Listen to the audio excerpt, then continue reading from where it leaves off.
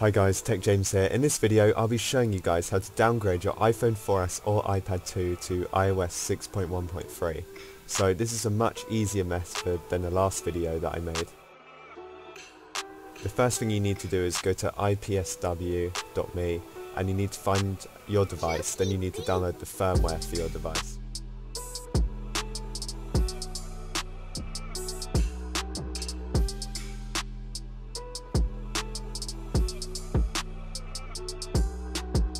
So basically you need to download this iOS 6.1.3 firmware IPSW.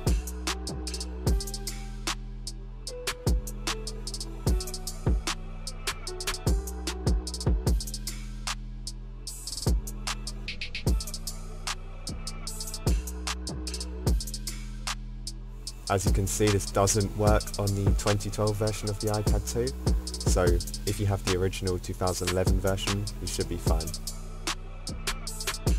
When the download is complete, just open up iTunes. Now connect your iPhone or iPad to your computer. Once iTunes detects your device, hold shift on your keyboard and then select restore. Now find your iOS 6.1.3 firmware.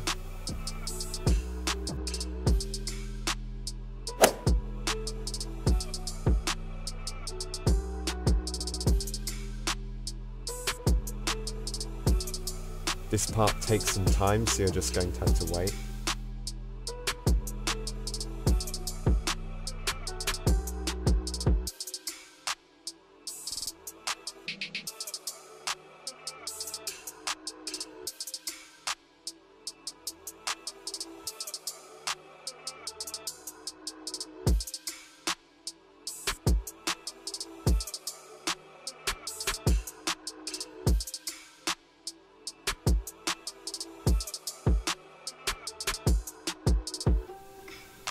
So downgrading to iOS 6 is now complete and my iPad 2 is successfully running it.